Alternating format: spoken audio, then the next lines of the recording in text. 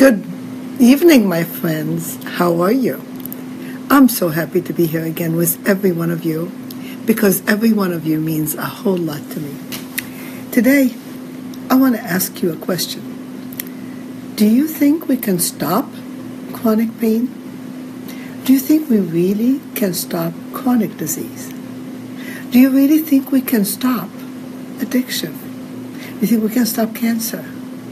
My answer is yes, and yes, and yes, and yes, yes. How about your answer? What do you think? You think you can stop it? You think you can? Or you think you can't? You think you have the tools to help you succeed? Do you know what the tools are? Do you know who has the tools? Did you ever ask yourself those questions? Is it the stress? Is it the food? Is it the friends? Is it the environment? Is it your genes? Is it your husband? Is it your wife? Is it your spouse? Who is it? Who caused your sickness? Is it your mind? You know, I'm an ER doctor for years. Every time I said to a patient, it's your pain. It's your mind. They thought that I was bad. But the mind is over matter. When your spirit and the mind are aligned, you are on the track. It's really about you.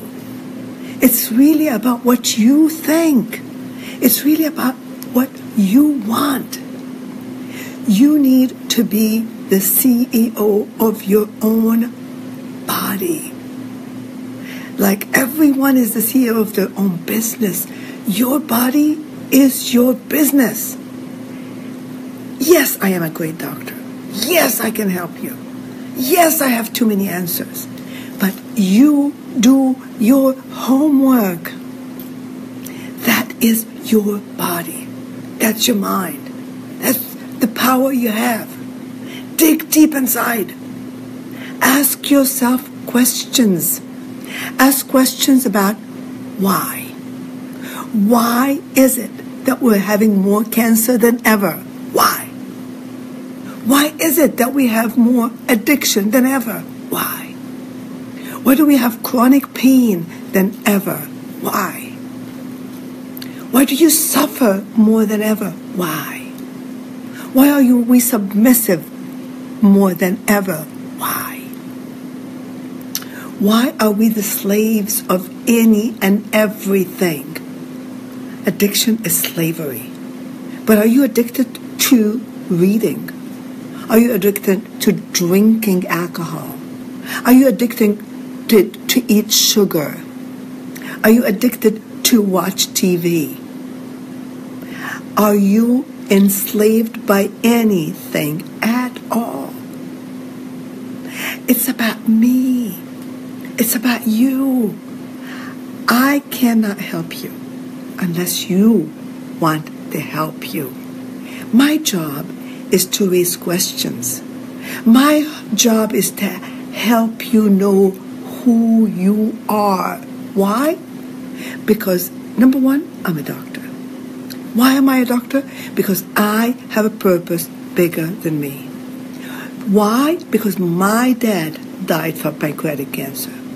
Why? Because I loved him so much, and I made a promise to myself and to him and to the world that I will find an answer for pain, an answer for cancer, an answer for chronic disease, an answer for suffering. I had a purpose bigger than me. Do you have a purpose bigger than you? If you do, I'm here for you. If you do, you can stop becoming a pill popper. You can understand, you will understand, there's no quick fixes. You'll understand that we need to dig deep enough to find the root cause. Why do I have cancer? Why do I suffer? Why do I have pain? You know, I'm here for you.